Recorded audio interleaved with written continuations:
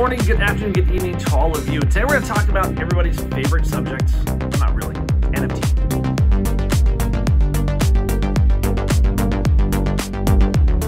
So this is just my opinion, and what I want to say about the state of NFTs right now is they're freaking boring.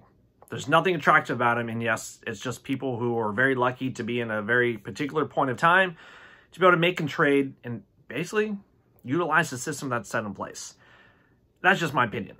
But I know a lot of things are changing. Because right now, being relevant in this market, right now, this whole crypto ecosystem, whether you're in Bitcoin or in your Ethereum or the altcoin network, you have to understand about and think about the pace and speed of everything that's happening. Because right now, and what we're seeing, what I explore and what I'm looking at, basically interested in investing in different things, 99% of all NFTs will not succeed, period.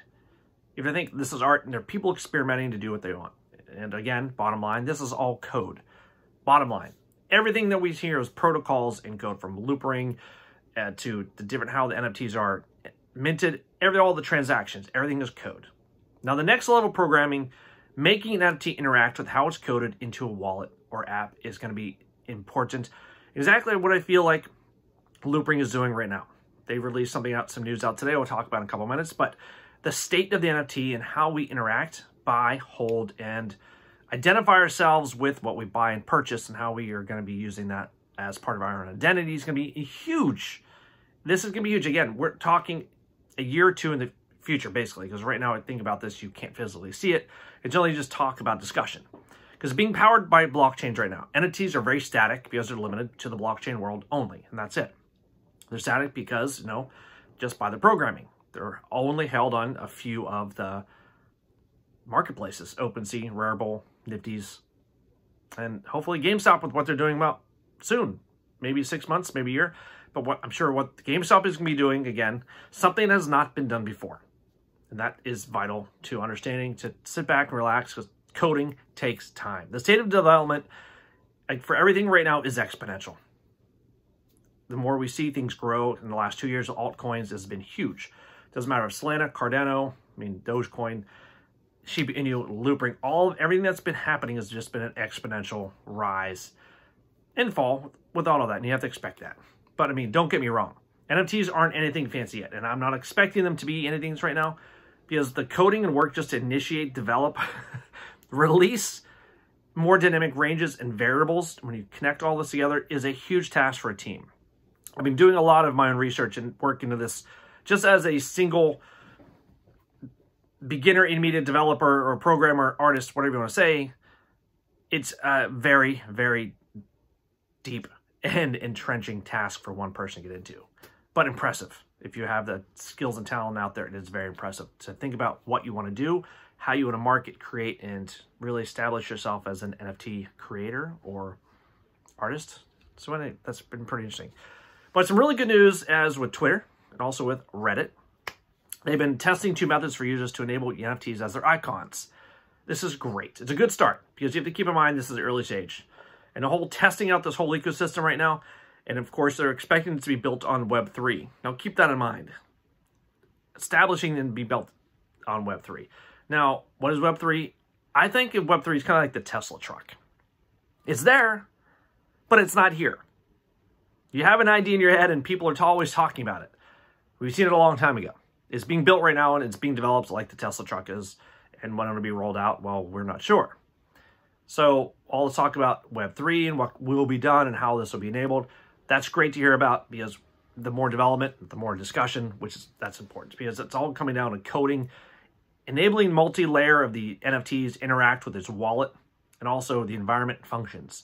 This to me is the most exciting part of this. This is where I see leaving the static JPEG image and going to more dynamic ranges of interaction of how we use the cell phones, how we use our lives, how we interact with our clothing, trends, music, ticketing. It just expands. To me, it's exciting, but we have to see more development with this.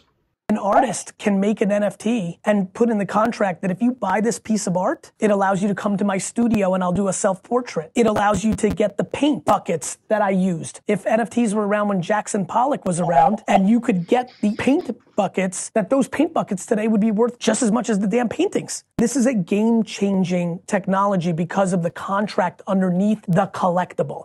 All right, because NFTs are dynamic as they're going to connect to off-chain data sources, IoT data, web APIs, and just data providers, because you have your ability to interface with real-world data sources. All right, real-world sources around you, and basically whatever's on your phone. Different functions from pretty much anything, weather, seasons, clothing trends, just skins like in a video game. We've seen that through a lot of the different things, especially with Loopring right now, with how they're going to be interacting with their Loopheads NFT. New dynamic level with their brain expanding and doing different things, but you can hopefully possibly change layers of their clothes and how trade and do a lot of different things. That's great. Now, Loopheads and Loopring team, they've taken this on and basically, I think, given a great leapfrog to a huge set of dynamics and coding and how the communities can interact and really learn and see new trends developing. That's fantastic, because what's possible of merging artistic ideas with creative technical skills is going to be a great to see this. Now, Beeple has done a great job with his own NFT work. He's got his own team that worked to build up his own setups with all that. But just right now, seeing what Loopring's done is great news, and how they're going to be releasing now the different Loopheads with a few of the airdrops over the next year. They've got 10,000 release, and I think 10, sorry, this is a Chinese word for 10, symbol, 10 different airdrop releases. That's really exciting.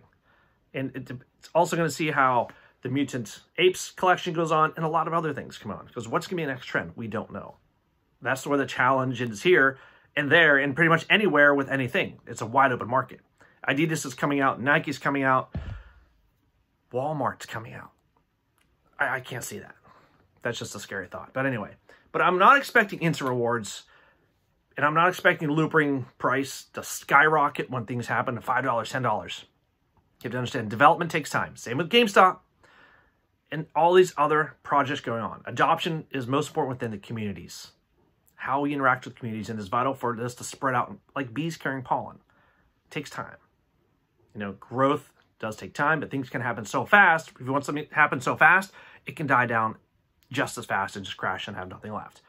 A good slow adoption, to me, is a better steady pace as things get spread out like pollen, helping to grow and germinate, spread, everything, pollinate all the flowers, all of that. That's important. Now, for example, what do you think about this? Pokemon Go. They showcased how a game can interface with real world to create global competitiveness, experiences, and community interaction. This is huge. Where I see NFTs going, enabling interaction with NFTs is a baseline function of Pokemon Go created huge network effects, spreading out. I mean, this was wildfire. I don't have to go and explain this anymore. People are still playing it over here in Taiwan. There's seldom people play it, but it's been years and years of people playing this. And that is the network effects that we want to see with the adoption of cryptocurrency, adoption of NFTs, not just with art or something you hold on your OpenSea contract, which again, that's another topic for another whole video, why I don't really appreciate and like OpenSea, because it's just a very centralized marketplace. We need some more ability to move things around. But hopefully Loopring's going to be enabling this, and hopefully GameStop will, again, help to enable NFTs to get around a lot more. But what I want from an NFT is something you have to work to get and work to change and develop. Price comes after the acquisition to me. How you develop it, how you enable it, and what have you done to grow it. Just like with Pokemon Go, you had your little Pokemon, and whatever, the more you battled with it, the more power it got, different things you do. So enabling NFTs to really develop and get along the lines like this, yeah, it's going to be, see how it gets upgraded. And also, how accessible is it to others in your network? If you sell to somebody else, does it get upgraded? I mean, there's so many different connection variables that can be coded into this. And really mapping that out is going to be fun, exciting, difficult, but also it's a worldwide ecosystem here. Not just related to the USA, everywhere around the world. The whole crypto ecosystem is a worldwide marketplace right now. And to me, it's exciting, and it's early stages to all of this. So with NFTs, with GameStop, Loopring, OpenSea, everything that's happening right now, I'm just excited to see the developers working hard, and also the artists, from kids, moms, parents, teenagers, hard workers that are, sitting in the car and they've got an idea, draw it up, think about it, and get it shared out. That's what it's all about, the communities.